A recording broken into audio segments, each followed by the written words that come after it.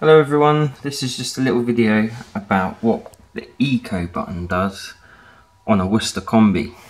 So on this older version of the Green Star there's no digital display.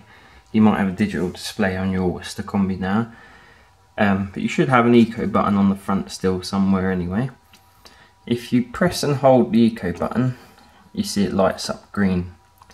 This means economy mode is on.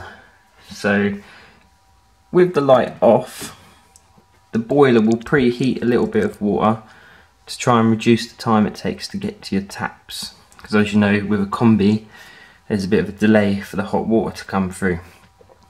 So you might hear your boiler fire up for a few seconds at all sorts of the day and night, and that's it, keeping that water ready for you.